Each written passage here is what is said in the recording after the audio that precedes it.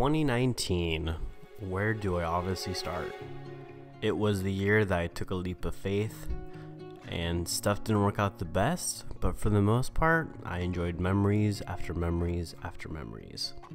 This was the year that really changed everything for me overall. I have never moved out of Washington. I've actually stayed in Mount Vernon, Washington State for 21 years since I was born, so I've known nothing different from this. But on the glimpse of hope in August of 2018, I decided to move down to California to visit Cali and become one of the locals.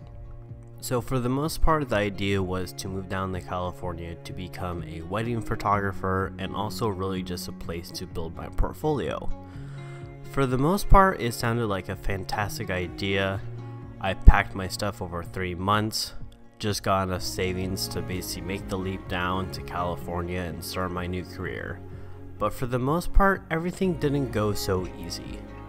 Starting out was a little tough because since I was new to the area, I didn't have as many connections, my portfolio wasn't big enough to work with people, so I actually had to find a standard job. So since I worked at Starbucks for about 3 years, I've always enjoyed the coffee community along with just making drinks and talking to people. It was where I could actually just be myself.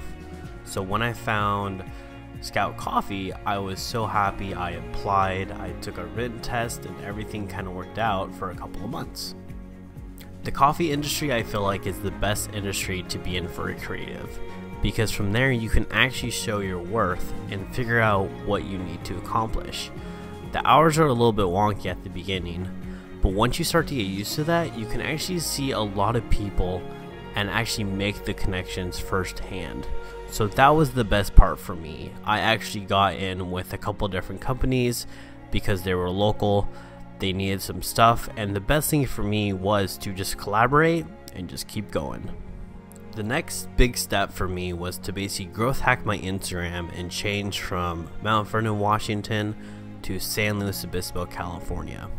So I would probably be on Instagram for 3 to 4 hours every day looking for San Luis Obispo hashtags, the location, small businesses, just to kind of get my name out there once again.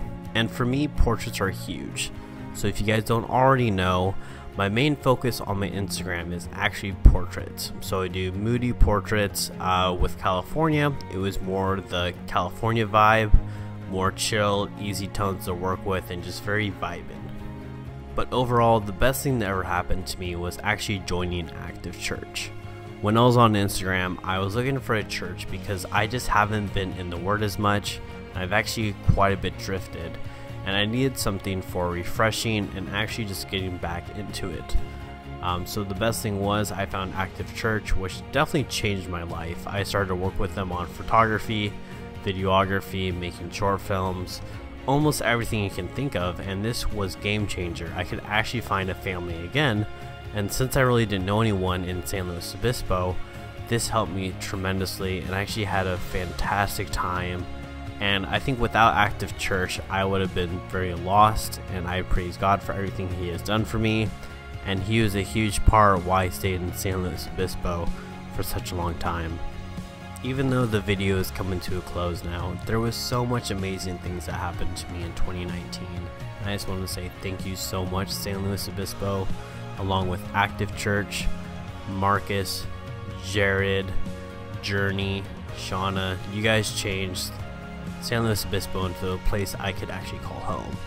So I just want to say thank you so much, and I'm looking forward to a fantastic year back in Washington State for 2020.